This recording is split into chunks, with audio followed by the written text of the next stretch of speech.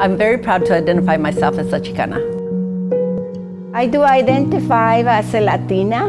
My identity, I guess, Hispanic.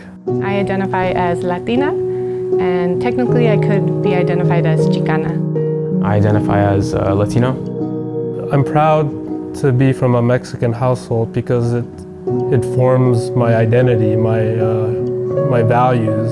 I dearly love who I am and where I come from. My hope for the future generation of Latinos is that they continue to grow, that they continue to know and be proud of who they are. Our names, our language, where we come from, that is ingrained in us, and so that is to be honored and valued.